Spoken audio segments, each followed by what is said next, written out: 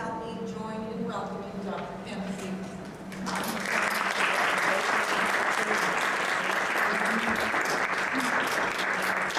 Well, thank you very much for that introduction, and thanks to all of you for turning out on a Thursday night.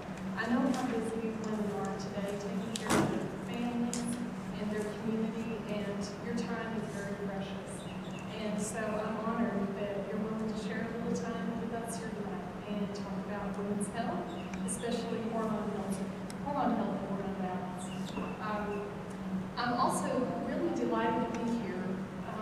We had quite an ordeal getting here yesterday. I brought my oldest daughter with me because my youngest daughter got a chance to accompany me to Nova Scotia last year.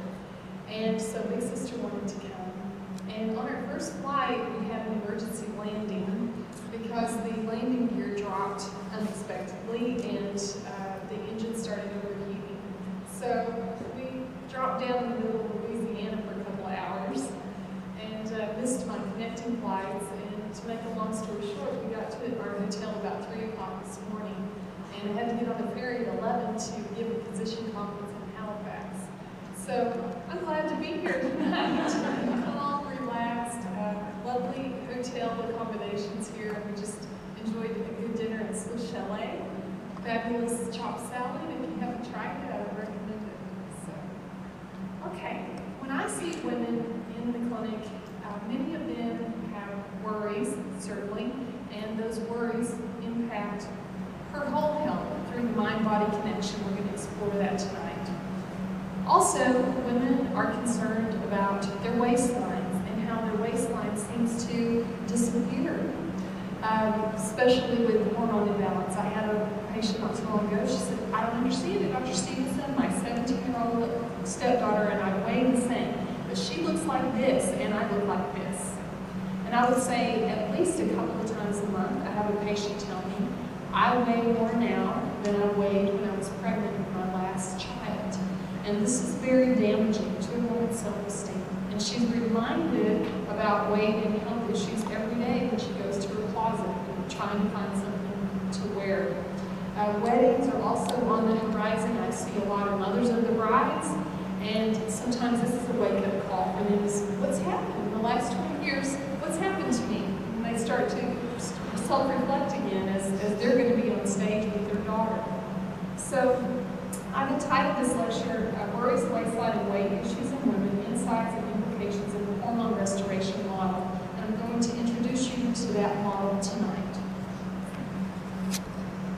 So we face a lot of messages. I don't know how it is in Canada, but I can tell you in Texas, when I go to the grocery store, I'm assaulted by these messages in the checkout line. Do y'all have these magazines here? Research shows that girls and women reading magazines like this have a 5-fold decrease in their self-esteem scores. And I know I do. I mean, they're very seductive though. We just feel compelled to read them, right? But about the time I get to the 5th page about what my entryway is supposed to look like and then what mine really looks like, my self-esteem is in the basement. We see messages about how we're supposed to look, gorgeous, youthful, how we're supposed to cook, rich desserts that everybody loves, but yet we're supposed to drop 25 pounds by Christmas, right? And then you can see in the small print up there, Kelly's secret to getting it all done. A lot of my patients are working women, and when they're at work, they feel guilty about what they should be doing at home. When they're at home, they feel guilty about what they should be doing at work. And when they lie down to go to sleep at night, they feel guilty because they didn't get it all done. And most of us don't get it all done. And how does Kelly get it all done? Somebody said Electrolux appliances. Okay, maybe. She also has a staff, right? She has resources. She has support that many of my patients have. So in exploring this concept of waistlines and weight in women, I'm going to show you a couple of phenotypes that I see in clinical practice and how those correlate with hormonal changes that women may experience. So the first phenotype is what we might call gynoid obesity in the literature. And you can see that there's an increased weight distribution in the hip and thigh areas. And this is associated with higher estrogen levels, low progesterone levels. And this may appear after a pregnancy or two. Maybe baby 1, she gets her figure back. Baby 2, she works a little harder. But baby 3, baby 4, where did this come from? I've never had this before.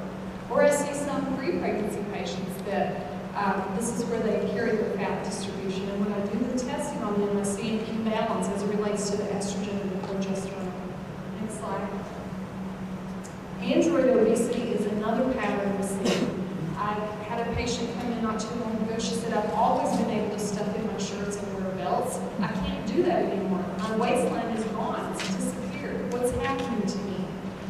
With the android obesity, we see the weight distribution in that mid-body area. And this is very concerning as it relates to disease risk, because this type of phenotype is associated with an increased risk of metabolic syndrome, of diabetes, of hypertension, of lipid abnormalities, as well as cardiovascular disease. Now, the American Heart Association has guidelines for us. Oh, we can just go backwards, as it relates to that waist circumference. And this is a test that you can do at home. Get your tape measure out of your sewing kit. And if that waist circumference measures 35 inches or more, you are at an increased risk. And the place you measure is, you find the bottom of the ribs and you find the top of the hip bone, and you mark the place in between the two. And it's hard to measure yourself. You really need a friend or a nurse or a pharmacist or someone to help you do this to get an accurate measurement. We see this as an increased pattern in women after menopause, and when we test patients, oftentimes this is what I see on the hormone profiles. High testosterone and high DHEA, these are both androgen types of hormones, and normal or low estrogen and low progesterone. Also, there can be a phenotype of non-obese hyperandrogenism where that waist to hip ratio is elevated. We see also the hormone imbalance on testing, and this is associated with polycystic ovarian syndrome, with eating disorders, with mood disorders such as depression, aggression, and also with the female adult triad. So hormone imbalance can occur in women in their teens and in their 20s, and this is a pattern that I often see. Now, what about worries in women? What a woman is eating and what she's drinking certainly affects her health, but also what she's feeling and what she's thinking have an impact.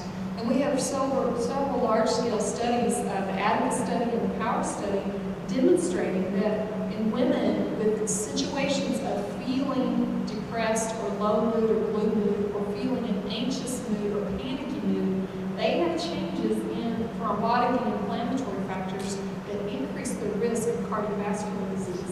They have abnormal responses to stress as it relates to the stress hormone, cortisol. And women that have experienced childhood abuse or childhood trauma have changes in the pathways having to do with the stress response in the brain and the adrenal glands that revisit them at midlife. And finally, women with an attitude of hostility will have problems with their blood vessels, leading to a condition called endothelial dysfunction, which increases the risk of cardiovascular disease. Now, when I say a hostile woman, you might have an image in your mind of what that looks like.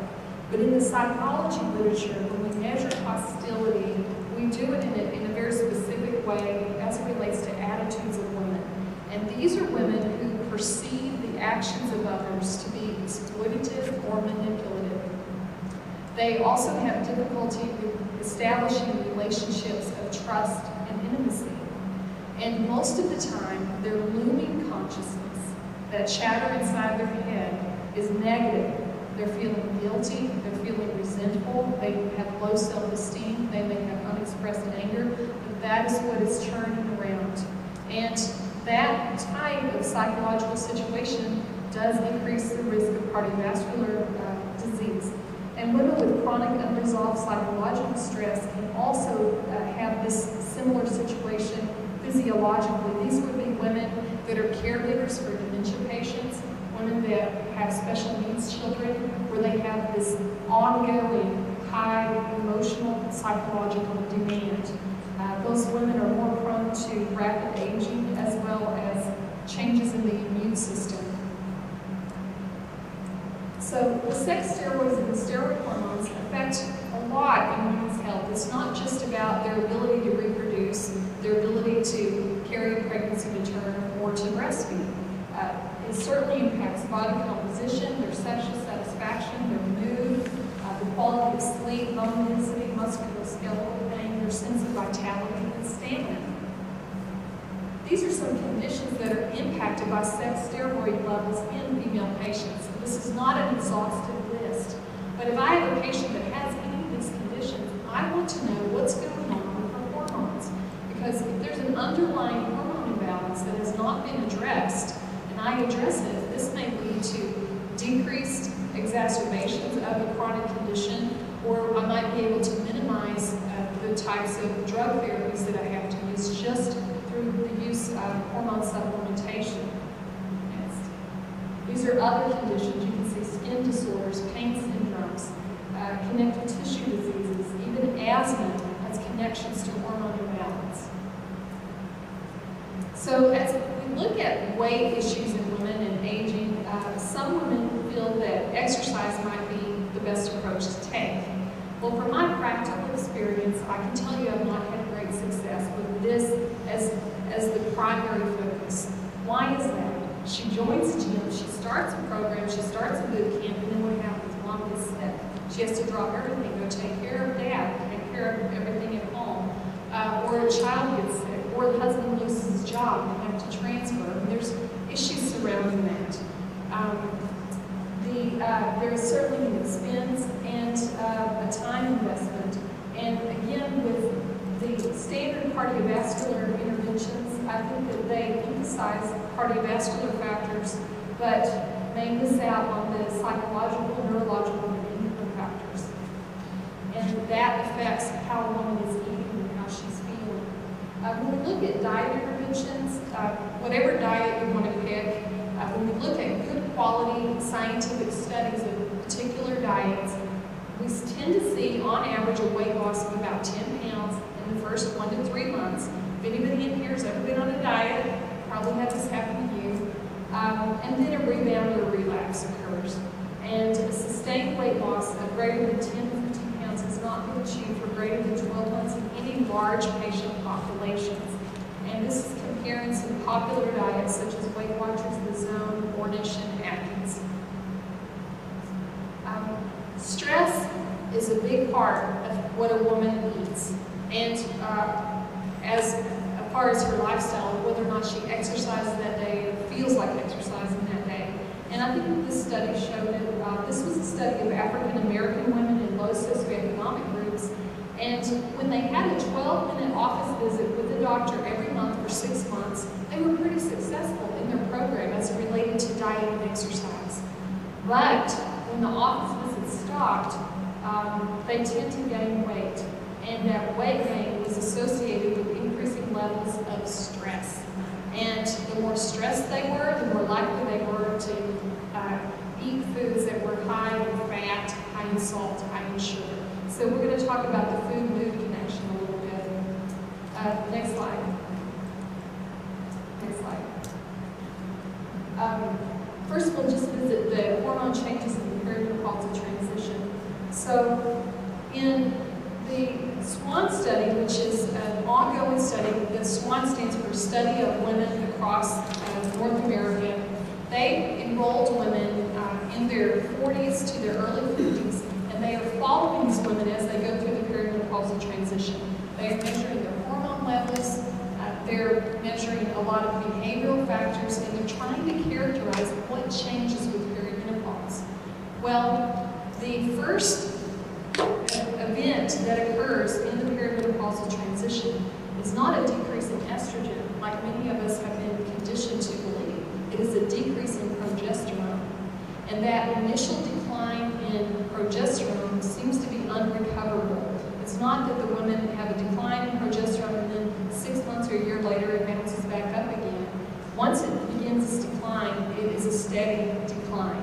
And this definitely has a clinical impact. And this decline in progesterone can begin as early as the mid-30s. Most women will have a low progesterone in beginning in the 40s, in that decade leading up to menopause. Average age of menopause is 50.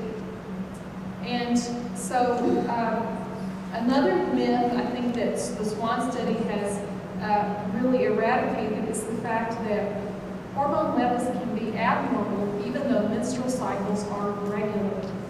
Now, I've had many patients share with me that they go to their doctor and say, I think I have a problem with my hormones. And the doctor says, well, are you having a cycle every month? And they say yes, and then they say, well, then it's not a problem with the hormones.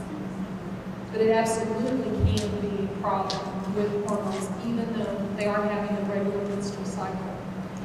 Stress, lifestyle, and dietary factors will all influence hormone levels and hormone function. And what we tend to see with estrogen levels in the SWAN study is fluctuations, rapid fluctuations as women approach menopause. So in that decade leading up to menopause, 1 month they may have an estrogen level in the highest quintile, and the next cycle it may be in the lowest. And this type of erratic changes in the estrogen leads to lots of symptoms coupled with that decline in progesterone. So, what are some symptoms of hormone changes? I don't know, we can try getting that slide again and see if it pops up, Anne-Marie.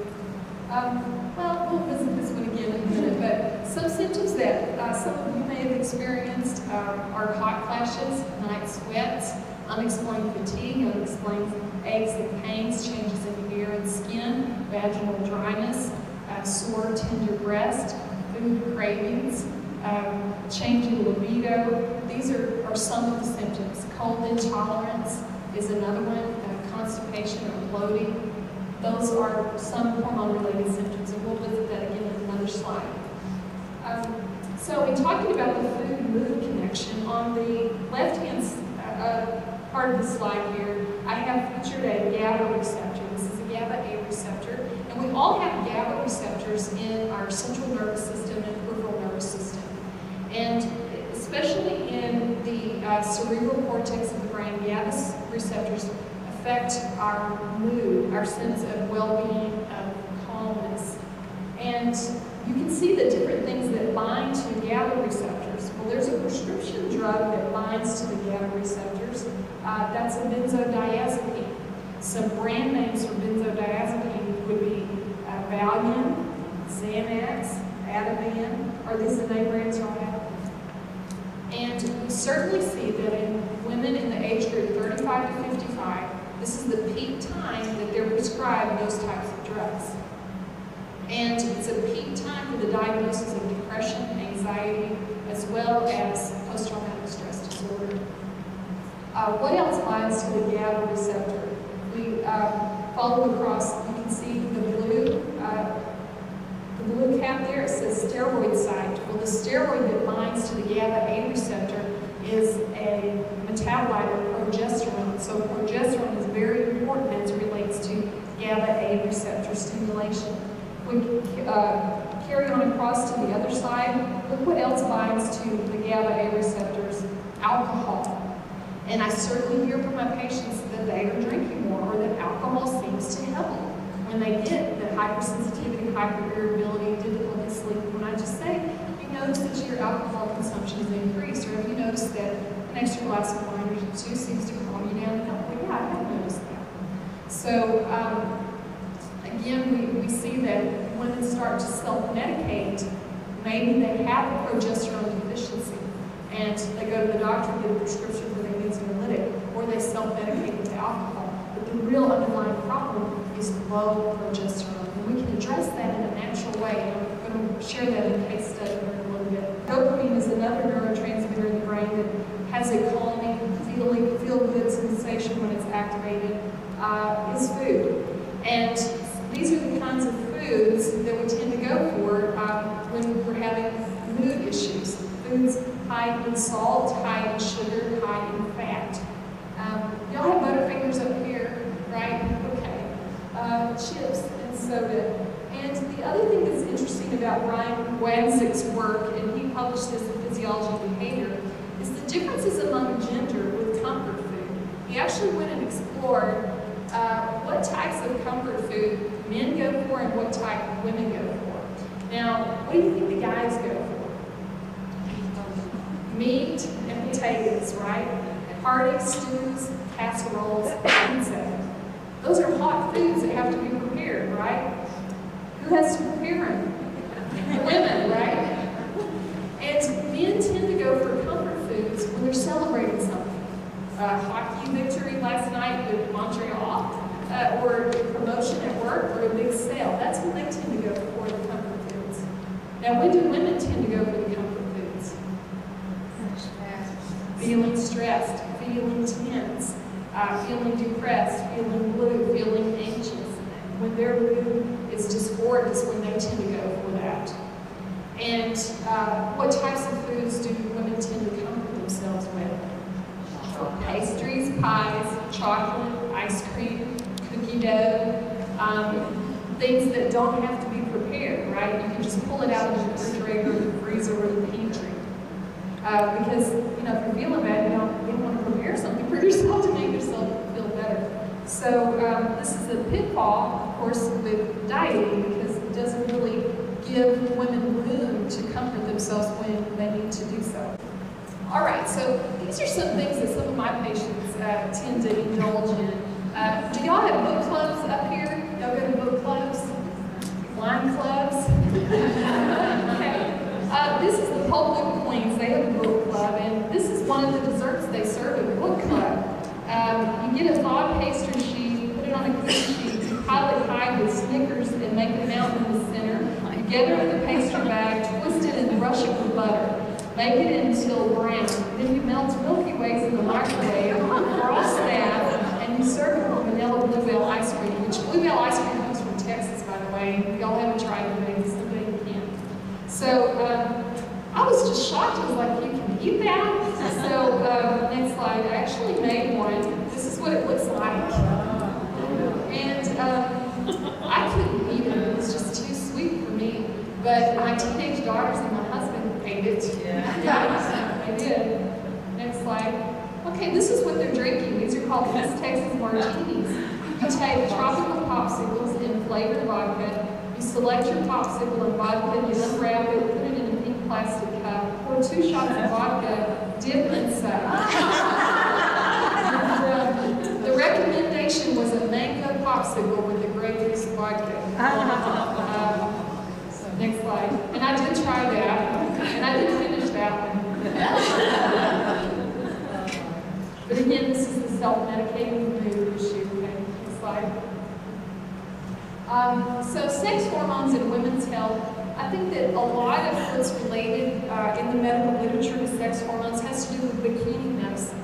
And again, this is a lot of what doctors hone in on. Have you had your mammogram, have you had your pap smear? Well, if you had your mammogram, your pap smear, maybe your bone density and cholesterol, then hey, you're fine. You're good to go. See you next year. We're missing the boat. Women are more than the bikini area. We have hearts, we have brains. What is the leading cause of death and disability? Heart disease, cardiovascular disease.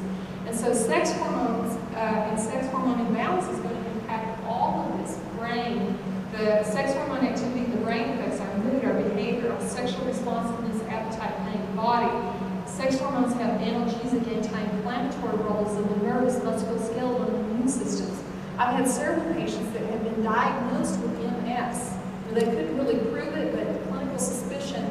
They had hormone imbalance. Once we replaced their progesterone estriol, they didn't have MS anymore. They didn't meet the clinical criteria for fibromyalgia or some of these conditions.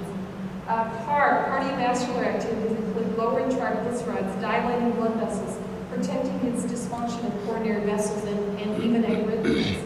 And then metabolically, the sex hormones boost metabolism. They have a diuretic function. They interact with glucose, insulin hormone, thyroid hormone, and cortisol. Next slide. Okay, sorry we're not seeing that one, but those are symptoms. So when we talk about hormones then, naturally people assume that we're talking about synthetic hormones or HRT, and the best known HRT in the world is a drug called Hormone. And Hormone is a conjugated equine estrogen, and it comes from the urine of pregnant mares. And it's been manufactured in the United States since the 1940s, and it is one of the most successful drugs ever, one of the top 10 most heavily marketed drugs ever. And for decades, this is how we treated hormone symptoms in women, was by giving them Hormone. This is an advertisement for Permanent in a medical journal from the 1950s, and I actually have this ad. But at that time, women that were fixed and on the Permanent hormone would appear attractive, serene, youthful, appropriately deferential to their husbands. Husbands appeared financially successful and happy and satisfied. And next slide shows the text of this ad. The physician who puts a woman on Hormone when she's suffering in the menopause makes her pleasant to live with once again. It's no easy thing for a man to take the stings and marks of business life and then come home to the turmoil of going through the change in life. If she's not on Hormone, that is. And so, with these kinds of promises, what physician wouldn't be likely to prescribe this, and what husband would be likely to want it, or patient if they saw this type of ad. Here's a 2010 ad. So, the man is out of the picture. Menopause is hot now with Suzanne Summers, and you've seen this. And so here she is, and she is confident. And again, she's still attractive, stylishly dressed, appears capable. And you can see, again, Permanent, and they claim to be the most extensively studied and have the most widespread clinical experience, and that is true. But I am not comfortable with recent findings related to these types of hormones. Hormone is oftentimes paired with another synthetic hormone called medroxyprogesterone acetate, or Provera. It might be called Prempro or Premphase. And these hormones were the hormones that were studied in the Women's Health Initiative, which you probably heard about on the news and in some of the women's magazines and newspapers. And next slide. So, as we talked about earlier, women have different health worries, and I just want to take a poll here tonight. And if you can look at these three types of health conditions: A is dementia, B is cardiovascular disease, such as heart attack or stroke, and C is breast cancer. I want you to be honest with yourself, and I just would like a show of hands. We're going to ask about your personal health fear, okay? Not the fear for your sister-in-law, your personal health fear. So how many of you would say dementia is your greatest personal health fear? And how many of you would say cardiovascular disease? And how many of you would say breast cancer? So we've got a pretty even mix here tonight. So the leading cause of death and disability in women worldwide is cardiovascular disease. When we look globally at women's health, she has a 1 in 2 chance of becoming disabled from cardiovascular disease or dying from cardiovascular disease. 1 in 20 from breast cancer. But women have different health fears, and I don't think that we would want to use a drug that is going to increase the risk of any of those conditions. And the synthetic hormones were shown to increase the risk of cardiovascular disease, of dementia, as well as breast cancer. Women's Health Initiative. Next slide.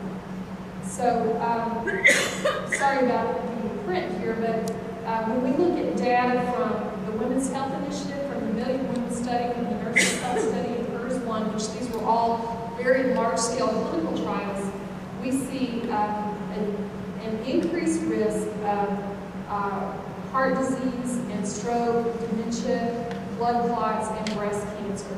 We see a decreased risk of fracture and colon cancer. But I don't think that that decrease is substantial enough to incur the risk of these other adverse events, which women have fear of. And I think that a lot of our continued use of HRT, despite the findings of all of these studies, has to do with the promotion and marketing of these drugs. I know y'all don't have the direct-to-consumer advertising here, but we certainly have it in the States. And they really play on the fact that a consumer identifies with a product or with an image and then is likely to ask their physician for that prescription. And we published a paper on this in 2006 just showing this effect of marketing despite the lack of good science or even negative science on something. If physicians are marketed about that product, they're likely to prescribe the product. Next slide. And so I just want to compare and contrast the progesterones here, because even a lot of physicians don't understand the difference between these two. The only place that they have the same effect in the female body is in the uterus. If you look down to number 3, they both induce changes in the uterus in response to estrogen. So in that particular tissue, they have the same effect physiologically and hormonologically. But everywhere else in the body, there are different effects. The synthetics don't occur naturally in humans. They have harmful effects on the cardiovascular system. They're associated with depression and headaches, insomnia, bloating, acne. They increase blood clot risk, stroke risk, breast cancer risk, dementia risk, and more than half of women stop taking them due to side effects. When we look at the natural progesterone, we see that they improve cardiovascular functions, they improve quality of life, sleep, and mood. They do not increase the risk of stroke or cancer, and that they are indeed preferred by women. I was never thanked by a patient's family for prescribing the synthetic hormones. I can't tell you how many thank yous I've received since I changed my clinical practice and started using the natural bioidentical hormones. The patients are very thankful and appreciative. Their husbands, their co-workers, their kids. Just thanks for helping my mom, my wife. She's now in balance. She feels so much better. Next slide. So here's how the hormone restoration model works. The patient comes in, she undergoes testing for an accurate assessment of her endogenous hormones, and then there's precise prescribing of individualized doses, what she needs as relates to bioidentical hormones, along with nutritional and lifestyle counseling, and then the hormone levels are monitored to remain in the physiologic range. Next slide. So here she's asking, has anyone seen my hormones? Where do we look for the hormones? The place that I look is in the saliva. I was certainly trained to do serum testing, but serum testing is not an accurate assessment of endogenous hormone production. It's not reflective of what's happening in the tissue, except in extreme situations. And most of my patients aren't at the extreme. They're somewhere in the middle, but they're hormonally imbalanced. And many women that I care for have already had serum testing done, and they've already been told that their levels are all normal and it's not the hormones. And when I do the salivary hormone analysis, we see that there are abnormalities, and I see very good concordance between what they report, what I observe clinically, and what I see on the hormone profile. Next slide. So the serum hormones, they have a very broad therapeutic window. They don't have good sensitivity and specificity in these low analyte ranges. Next slide. Here's the advantages to bioidentical hormones. We don't see the same incidence of side effects. They can be affordable and convenient for the patient. They do mimic the effects of the endogenous hormones in the body. Next slide. And with the triad, we have the pharmacist that is compounding bioidentical hormones working together with the physician and the patient in communication to find out what works best for her. Next slide. So using this model of care, when I first began testing patients, the most common pattern that we saw was low progesterone. And if you think back to those first few slides I showed you, what did they all three have in common? Low progesterone levels, both with the gynoid obesity, with the android obesity. And so in this particular study, we just looked at the use of a transdermal, that means rubbed into the skin, progesterone, and its effect on these cardiovascular markers related to stroke risk and heart attack risk in postmenopausal women. Next slide. There's a comment, yeah. Would you like to ask a question? Go ahead. I think he wants to do questions at the end, but we can do Just for, how do they make the bioidentical progesterone? How do they make the bioidentical progesterone? We'll let Anne Marie, a compounding pharmacist, talk a little bit about that at the end, but they come from plant sources. So they are, and the chemical structure is identical to the chemical structure of the progesterone that is manufactured in the ovaries. Okay, so, wow, sorry, I don't know what's going on with the slide. Women don't just need progesterone, however, so we have a clinical study, and this is a 3-year study, where we're looking at women between the ages of 30 and 70 who undergo testing, and then they are given hormone supplement, compounded bioidentical hormones based on what they need, because every woman is different. Yes, they all need progesterone. When I test patients, progesterone is low in 99% of them. But some need DHEA, some are fine DHEA. They just need progesterone. Some need estrogen and progesterone and DHEA. Some need estrogen, progesterone, DHEA, and testosterone. So we're looking at all of these hormones and effects on all of these different biomarkers. Next slide. In this study, it's called the CHOICE study. We have patients coming from all over the state and even other states to participate. There are 150 women enrolled in this clinical study. And the University of Texas Health Science Center is located east of Dallas. So that just kind of gives y'all a perspective. Anybody here ever been to Texas? A few where? Fort Worth. That was more than Fort Worth. Cowtown. What about you? San Antonio. San Antonio, beautiful place, Riverwalk. Yeah, those are great places to visit. Next slide. So this is what we found in the CHOICE study.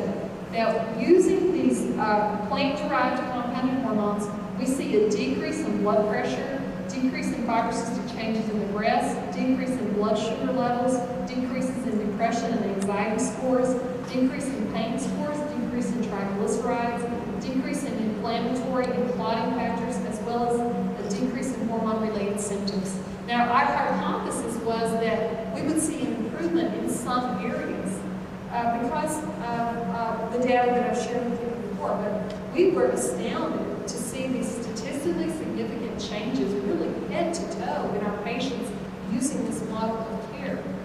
Next. And so we presented our initial data at American Heart Association in 2007. This was published in Circulation, which is a cardiology journal. Next slide.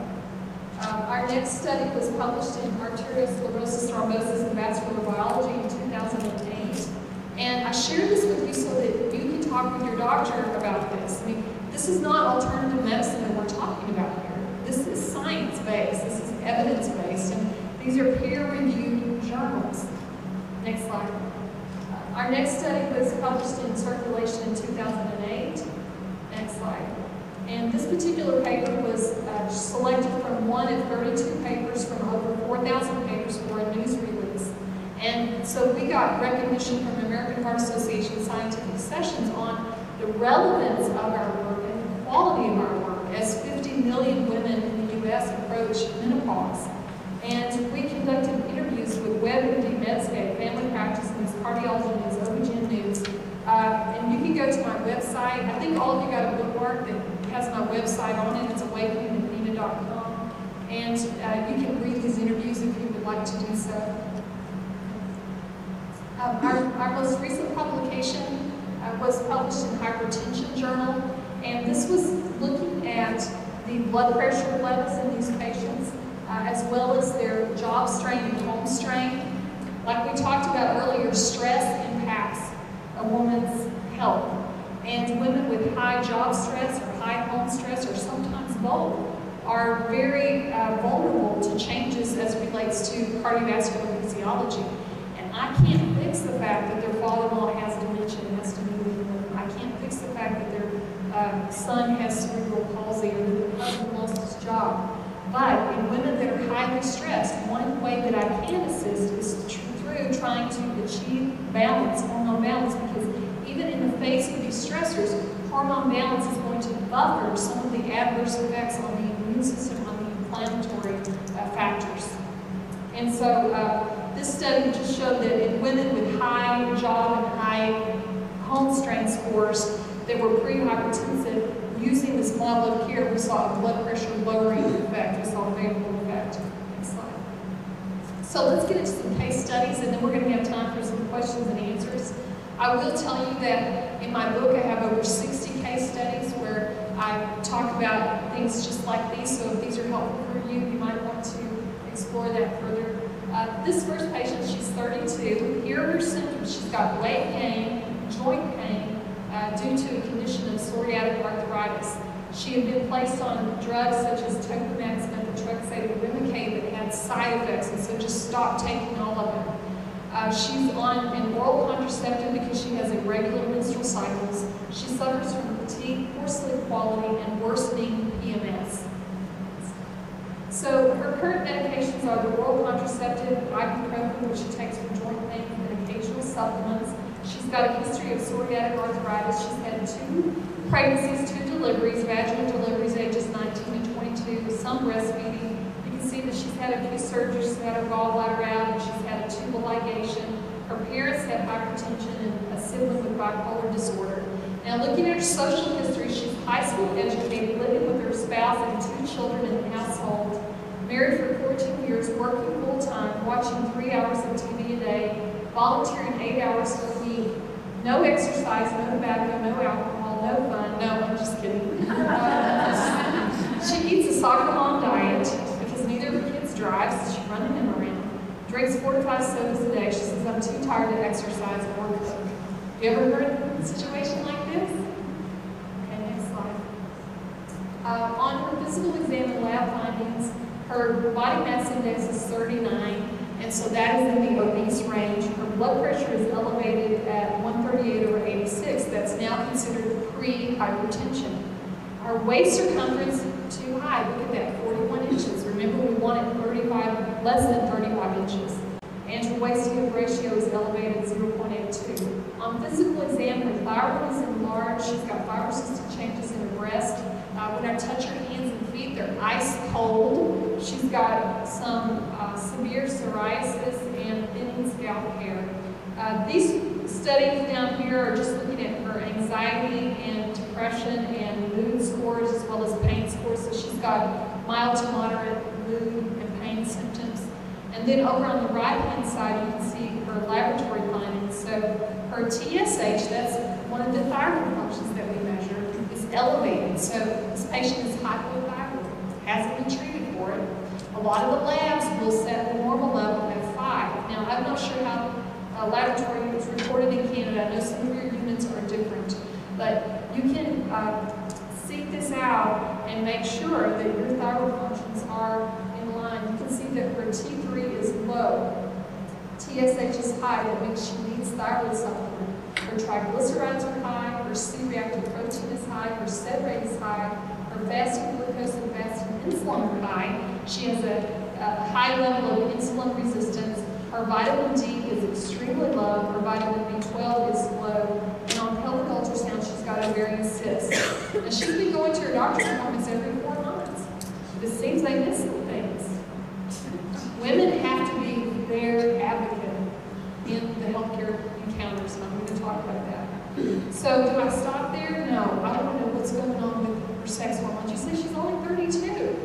Yes, she's 32, but she's got symptoms and findings, and we need to delve further into her hormone profile. So her estrogen level is normal, her progesterone is low, and her progesterone to estrogen ratio is extremely low. Look at her androgens, testosterone and DHEAS. They're both elevated. So no wonder she's got the hair loss, acne, weight changes. Look at her stress hormone levels. She's normal in the morning, normal at noon, elevated in the evening, and then falls again at bedtime. So overall, this type of stress hormone pattern is not bad for women with children in the home. Because what are they doing at 4 or 5 in the afternoon? They're starting their second shift, right? The second day, the double day. They get up, they go to work, they go to the office, the hospital, the school, and then what? They pick up the kids, and it's the cooking and the cleaning, the laundry, the PTA meetings, the vet, the dentist, dry cleaner, post office. And then, finally get home. And so she's starting her double day. So what would I recommend for this patient?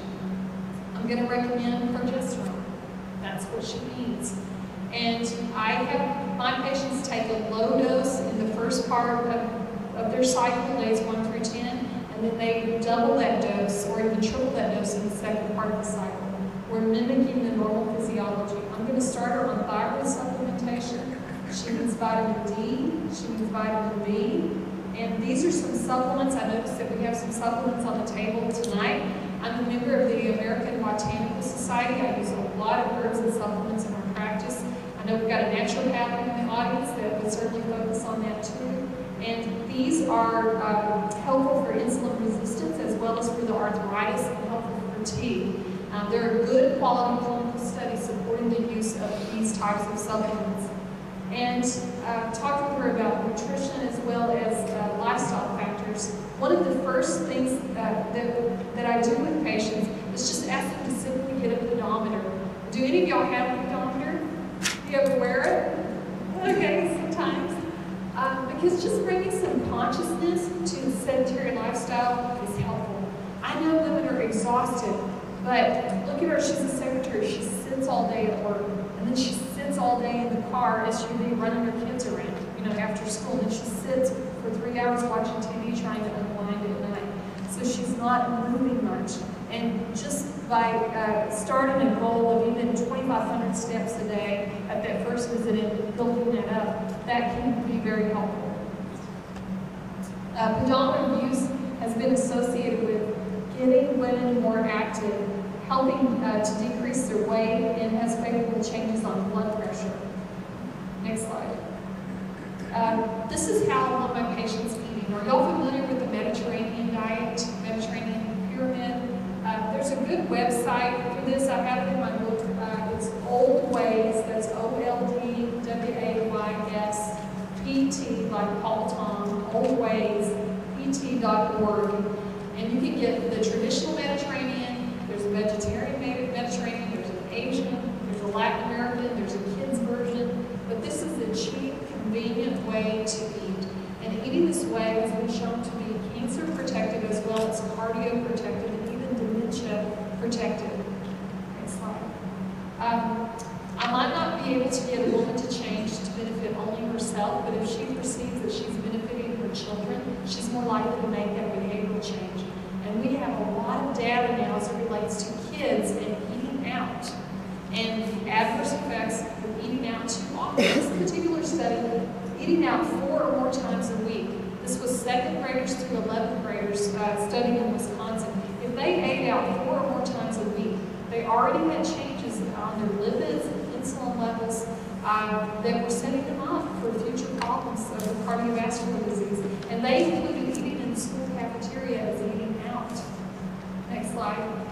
So another study looked at the effects of eating 5 meals a week at home and the effects on middle schoolers and teenagers. And they found that in girls that ate at home 5 times a week in middle school, when they got into high school, they were less likely to use tobacco, alcohol, and marijuana. And so there's some type of social protective effect that goes on here. It's not just the content of the food, because it happens to be less processed typically when we're eating at home, but also the social cohesiveness. Next slide. One thing that we've done at home is the Arrow Garden. Has anybody heard of the Arrow Garden? Do you have one? You can have a garden on your kitchen counter. And this is something that teachers can use in the classroom, that you can have in your place of business. But I think it's helpful to just, in a very small way, start bringing some awareness and consciousness. And so you get your little seed pods, and I bought the stainless steel and black one because that matched my kitchen better, but it comes in a lot of different colors. Next slide. This is my oldest daughter watering the garden. This is after 4 weeks. This is growing peppers and tomatoes.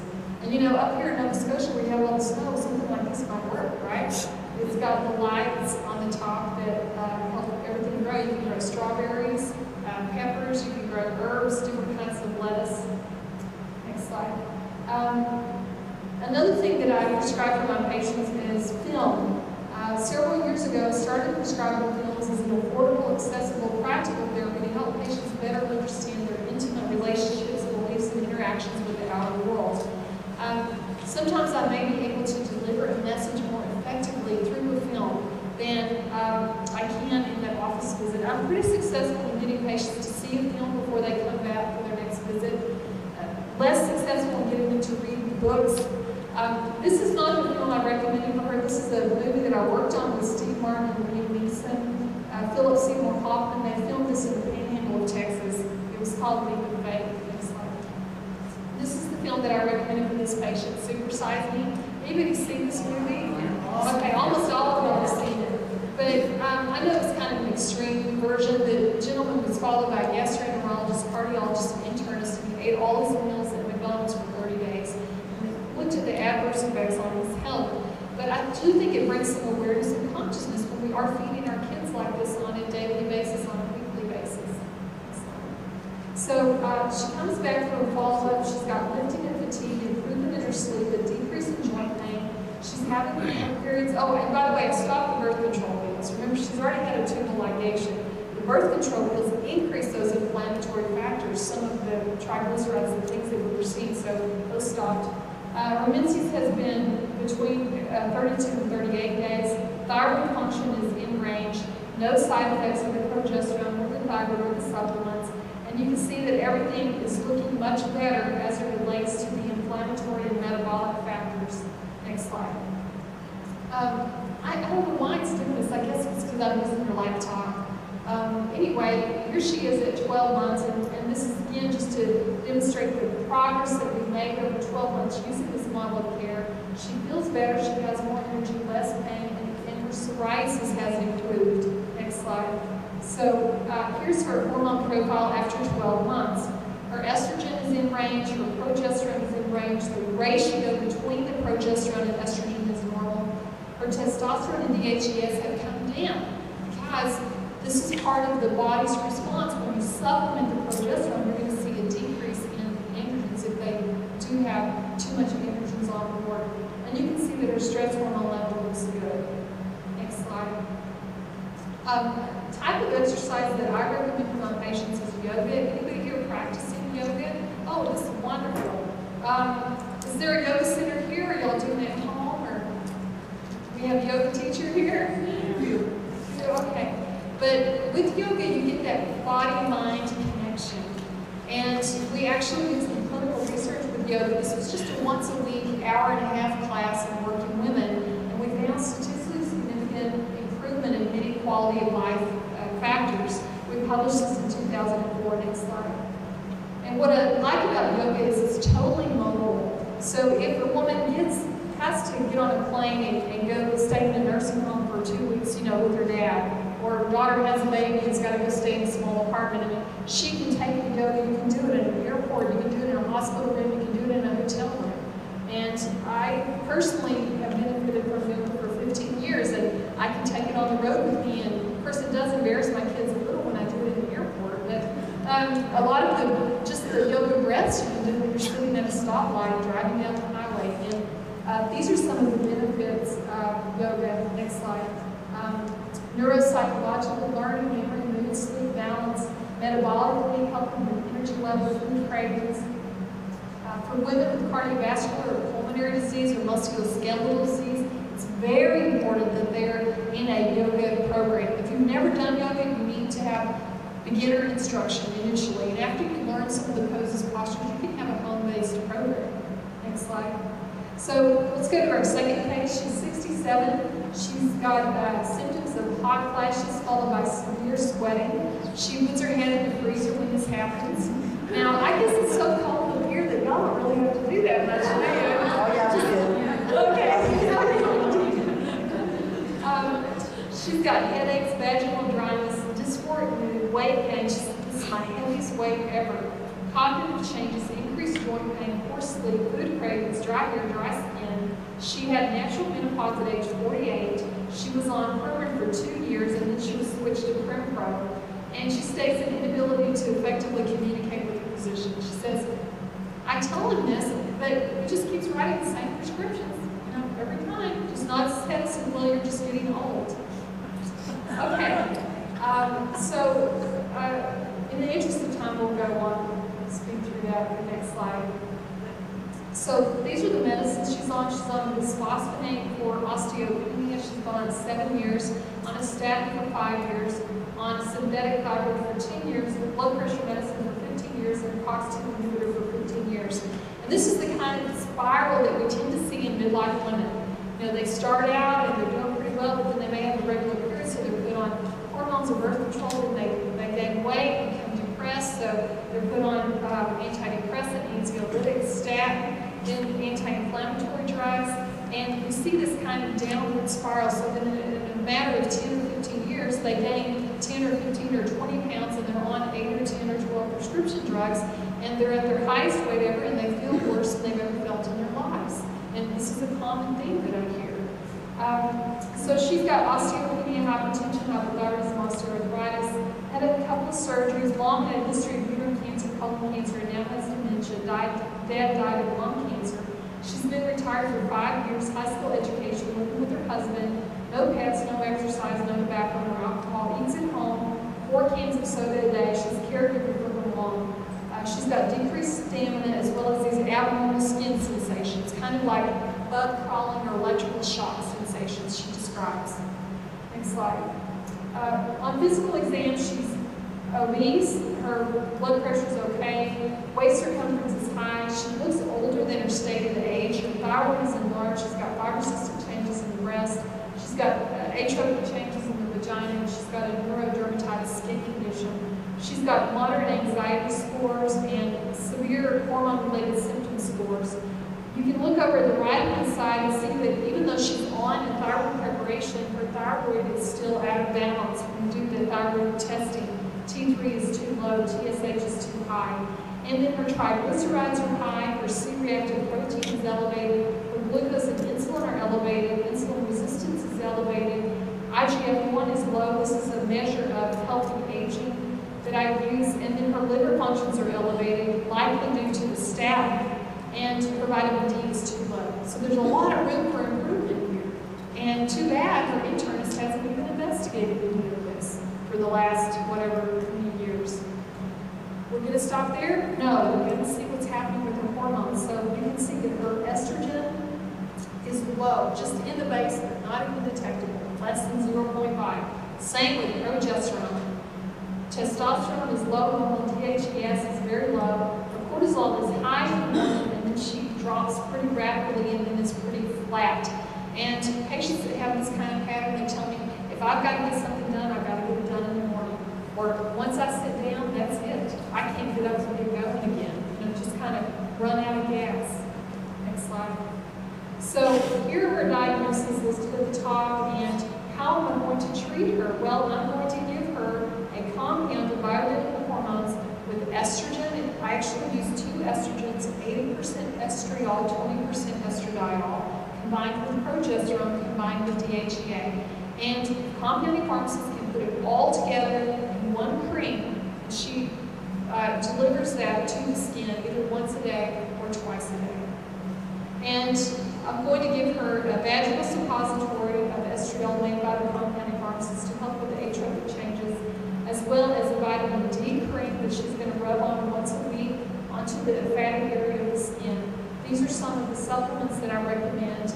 And because she has been on synthetic hormones so long, we don't need to just stop in like this. If we do, she's going to have severe withdrawal type symptoms, discontinuation syndrome type problems.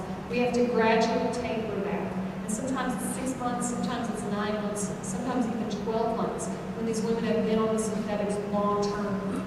And then recommend lifestyle yoga and handwork. Next slide. I'm going to stop her bisphosphonate. First of all, she doesn't even have osteoporosis. And second of all, if you've been on those drugs for 5 years, the data says you can stop it. You know, these drugs are super expensive. They have a lot of side effects. And so I spend more time stopping than starting the bisphosphonates in my patients. Next slide. So she comes back. She's got improvement in most symptoms. She said that she's still got some persistent fatigue. And this is related to caregiver stress. And do y'all have the assisted living centers here for the patients to live in, where they go to the dining room for their meals and they have like a little apartment? Okay. So remember, her mom's got dementia and she was in assisted living. But this is what is happening with this patient as it relates to her mom. If her mom goes to the dining room and doesn't like what they're having for breakfast, she calls daughter. Daughter prepares breakfast and brings it up to assisted living for mom. Same with lunch, same with dinner. Mom doesn't like the way they do her laundry at the assisted living, so daughter has to carry the laundry back and forth. And also, mom is on the phone with daughter 5, 6, 7, 8 times a day, according to the husband. And he pulled me out in the hall to, give me the download on all this stuff. So it was time to set some limits, as it related to this relationship. You can see her anxiety, depression, and mood scores improved, quality of life scores improved, and we see improvement on those inflammatory inflammatory and metabolic factors. In fact, everything is coming down into range. Next slide. Her hormone levels, the estrogen, progesterone are in range, DHEAS is in range. Next slide. And so this is what, I had her read a book about mothers and daughters. Deborah Tannen has done a lot of research in this area, and that mother-daughter relationship is one of the strongest relationships that I've ever encountered in clinical practice, and it does persist beyond the grave. And even if the daughter is 70 and the mother is 90, there can still be issues. There are 3 things that mothers criticize their daughters about that make their daughters feel, just total failures. Anybody want to guess what the 3 things are? Yeah, what you're wearing, your wardrobe, your hair, and your weight. So the mom makes a remark about any of those, those are just button pushers. So you're wearing that, and then limitations on the phone visits and on the assisted living visits. And she really needed to get into balance here because this was very much affecting her personal health and her marriage and her husband's retirement. And he said, Dr. Stevenson, we bought an RV 2 years ago. We never taken it anywhere because she won't leave her mother, and her mother's not coming with us. So giving her permission to set these limits and say, you are still a good daughter if you only talk to your mom once a day. I mean, if it's a huge emergency, they're going to get a hold of you. But if it's, flatly not, it's an abusive type relationship. Get her into support group for caregivers. And I said, you are going to plan a trip and go on a trip in the RV with your husband before your next visit. And if you don't do it, don't even come back and see me. You've got to go. Get in that RV, get out there. Give them your brother's phone number at the assisted living. All right, next slide. So she comes back at 12 months, and her stamina, mood, and pain are improved. She notes occasional hot flashes. It says these are stress-related. Now she's taken 2 trips in the RV, and mom didn't die or, throw a hissy fit. Everything went along smoothly at assisted living. And I know you can't see her biomarkers, but they are in a favorable range. Next slide. You can see her hormone levels are in range, and remember her mom had a history of uterine cancer, and she was on unopposed hormone for a time, the patient was, and so just looking at the uterine ultrasound, we do not see a problem with endometrial hyperplasia, which is a precursor to endometrial cancer, with the bioidenticals. That's certainly been associated with the synthetic hormones. Next slide. And so I'm going to close with this, and then we're going to have some questions and answers and comments. This is currently my Academy's position statement on hormone therapy. This is the American Academy of Family Physicians, and this is what they have to say. Gone are the days when the physician decided whether a woman should or should not get HRT, which drugs she should get, and when she should stop using them based on her age or the presence or absence of her uterus. Collaborative decision-making has replaced this process. The physician's role is to be an information provider and a counselor, helping each woman look at the data through the lens of her own situation, helping her stratify her personal risk and balance potential benefits against those risks. The decision-making necessarily shifts to the woman herself as only she can balance her quality of life against the risk she's willing to accept. And that is the position. So I agree with that position statement. I do think our role is as a counselor, information provider, pharmacists, other healthcare professionals, nurse practitioners can be beneficial in this process, but ultimately the choice is yours. And I think that bioidentical hormones is a good choice, a good option to make as the scientific data currently stands. And so I'm happy to answer any questions or have comments. Yes? After you start on the hormone replacement, how long before you should have a repeat done in your saliva test? Okay, after you start on the hormone therapy, how long should you wait before you have another follow-up saliva test? I recommend a minimum of 60 days, just because of the promiscuity of the hormones. DHEA can be converted to estrogen, it can also be converted to testosterone, and you want everything to kind of settle down to see what's going to happen in this patient. So I don't retest any sooner than 60 days. Now, a lot of times the patients want me to test because they say, oh, I'm feeling great, I'm feeling so much better. Let's do a test and see how things look. Let's see if I'm balanced. but I wait at least 60 days. If everything's fine at 60 days, then I will check once a year. If it's not, you know, we may have to check a time or two more. We might just have to look at part of the hormone profile, the part that we're focusing on, and where we're seeing some imbalance. So obviously this testing is covered in the U.S.? It's not covered here? No, she said it's testing covered in the U.S. Not necessarily. Some of patients' insurances do reimburse for saliva testing, but most of my patients, they're willing to pay because they want to know what's happening in their body. They want to know what's happening within, and they want the most accurate way of investigating that. And so we work with them to find a way, and for them to be able to have that test. Medicare was paying for it, but then they stopped paying for it a few months ago. So that's the status there. Yes? How do you get your doctor to test you? I tried before, and thought it was crazy. Yeah, how do you get your doctor to test you? I tried before and he thought it was crazy. I know that sometimes the medicine here may not be as consumer driven as it is in the United States. You know, we have private practice there, and people are competing against each other. And really the consumer is the patient, and you're the driver, and they have a choice. But I understand here you get assigned, and there's issues related to that. I would just encourage you to be as forthright as possible and say, even if you don't believe in this test, it's my body, it's my life, it's my choice, and I feel like that I need to have this test in order to help me make some decisions. You know, you can get the test kits at pharmacies. Yeah, but you don't have to get them to prescribe. But a healthcare professional needs to give you permission. Yes. You can do home kits for blood type, for cholesterol, for blood sugar. You know, this is no different. For me just to satisfy me after I bought them out. Yes. Blood work, yeah, it's probably normal. It almost always is. The fervent prayer of a righteous man availeth much. You know, you might just keep knocking on the door and keep pestering and asking, or get the nurse to get them to sign off. And finally, they'll just say, okay, you know. Ultimately, you may have to change providers if you just feel like they're not communicating. You know, to print out the position statement from the American Academy of Family Physicians and say, this really resonates with me, and this is what's going on in the States, and I want to be part of my health. And I don't know, maybe some other comments here. That's just where it stands. Yeah. I think it's your choice, and you have to demand it. And I would keep demanding it. Yes?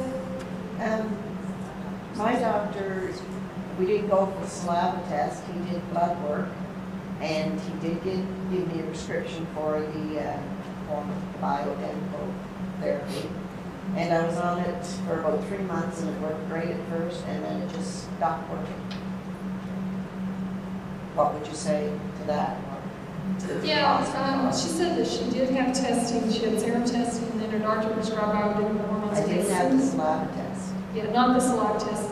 It seemed to work for a few months, and then it seemed to stop working. Well, I have no idea what dose you were on or what the combination was.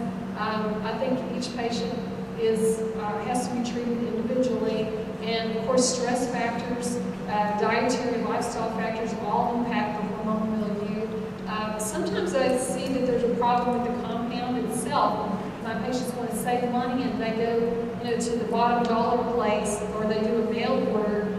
And I said, because I was just saying, where are you getting your compound? Oh, well, I changed and I mailed it into so-and-so. And we've done random testing with some of those, sending them to an analytical lab, looking for quality and potency, and they really fall short. So it matters where you obtain the compound. Sometimes the base changes that the pharmacist is preparing it in, and even that base change can affect how well you absorb it.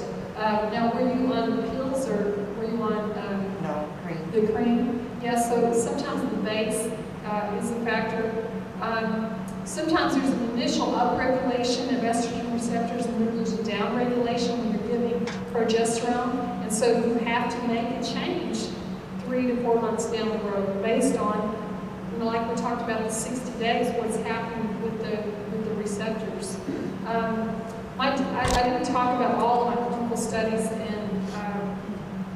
but I do think it's important as women go into their 60s, 70s, 80s, and beyond that they be hormonally balanced as it relates to dementia risk and other quality of life factors. So I would say I wouldn't give up.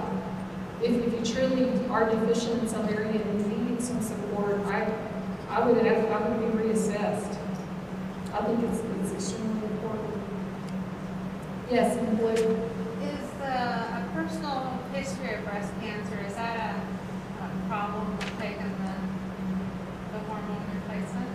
Is a personal history of breast cancer a problem with taking the bioidenticals? Yeah. We have our patients sign a special consent if they have a history of breast cancer, just because our legal counsel is really hypersensitive about all of this. And the hormones, even the bioidentical hormones, may be carcinogens. Now, I think keeping the progesterone and estrogen ratio in balance is very important. I think DHEA is extremely important. Looking at glucose insulin is important as far as preventing recurrence. But I do have breast cancer survivors that I've assessed and have used the hormone restoration model of care. If you read Dr. Zava's book, What Your Doctor May Not Tell You About Breast Cancer and How Hormone Balance May Save Your Life, I know it's a big mouthful, but it's by Dr. David Zava. What Your Doctor May Not Tell You About Breast Cancer. I think that's a good resource that goes into breast cancer risk. And I have not had any patients, have recurrence, but I don't have thousands of breast cancer survivors on this regimen, so I can't attest to that. Dr. Rebecca Glaser, Glaser, has a large cohort of breast cancer survivors. She practices in Ohio, and she uses a lot of testosterone in breast cancer survivors, and she thinks keeping that testosterone up is really key as it relates to prevention. She's got a much larger caseload of breast cancer survivors than I have in my practice, and she's very comfortable with the bioidenticals as long as our goal is physiologic reference range and we're staying in balance. How do you spell that again? Glaser, Dr. Rebecca Glaser. Okay, lady in the stripes. In the stripes. How do you know, in taking the whole bioidentical process thing, how do you know at what point you can stop? Or you're ready to stop? I don't want to stop and then find out, oh, you shouldn't stop. In the whole bioidentical hormone process, how do you know when to stop? Well, when I look at the data, I'm not planning personally to stop because I want the cardio protection, the neuroprotection, the anti-inflammatory benefits through hormones. I don't want to have to go take other drugs to get this type of benefit when I can do it in a natural way. Our study is it's called the MAD study. It's looking at mood, aging, dementia, and cognitive dysfunction in people 60 and older. We found that hormone imbalance is correlated with cognitive impairment and with depressed mood and decreased quality of life. And so I think it's important for all the decades. Now, the oldest patient that I prescribed hormones for was 92. She was on her way to the senior dance. She came in a beautiful red dress and red high heels and a red headband, and her legs looked like a 20-year-old. But it's her choice. Just like my academy says, it's her choice to weigh risk and benefits. Now, if we are going to use hormones, I'm going to use the bioidentical hormones. But I think as long as you're monitoring and keeping in the physiological range, you're going to minimize risk. Not to say that it's not possible to have some risk down the road. We're not going to protect and prevent against everything. But so many inflammatory conditions in women, dementia, osteoarthritis, diabetes, hypertension, and we know that these are anti-inflammatory agents and affect those pathways. I think it makes sense to me. I don't think there's a stop unless the patient says I want to stop. There's some reason. That's mine. I can't do a study on that. I don't know about. Yes. Last year I had the saliva test done and I barely registered for progesterone and estrogen. So I went on to the bioidenticals and I felt miserable the whole year. And I just got retested. My progesterone came up 50%, but my estrogen only 10. And I don't know why it wouldn't come up more. Okay, so she's saying she had a situation where you had saliva testing, you started taking in estrogen and progesterone, pill or cream? Cream. Cream. And then you were retested a year later, and your progesterone came up some, but the estrogen didn't come up much. And then you didn't really have symptom relief. No. Okay. So did you check your DHEA, your testosterone, and your cortisol? Yes. Okay, and all those were in line? Amory. Were they in line? So, okay, I think it's important, to look at the full profile. In those situations, I might look, we can measure all three estrogens. We can measure estrone, estriol, and estradiol. We usually just measure the estradiol. But sometimes I find that those patients, we need to look very particularly at the type of estrogen and the ratio of estrogen. Sometimes they'll feel better with a 50% estriol, 50% estradiol. So I wouldn't give up. If you really were low, if what you were doing on your own was not sufficient, then you want to find something that you can tolerate. And the right mix of the estrogen.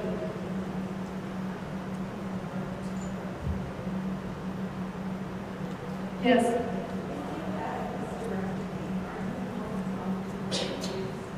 If you've had a hysterectomy or more permanent heart disease, if they remove your ovaries, women that undergo oophorectomy have not only increased risk of cardiovascular disease, but increased risk of all causes of mortality.